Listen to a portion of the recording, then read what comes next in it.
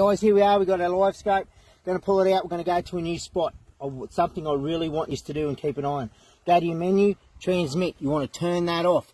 You're pulling that out. You're putting it onto the deck, even if you've got it onto the front of your electric. But here we've got it on a pole. What that'll do is it'll stop it from overheating and burning your elements out. And that's what we don't want to do. Go to the next spot, put your electric or your pole back in, turn that back on, straight away it's working. So just remember, we go to menu, go to transmit, turn that off. Make sure you keep an eye on that, because that's the last thing we want to do, is we don't want to burn that element out. Remember, Mott Sports Fishing, Garmin Marine. Keep it real.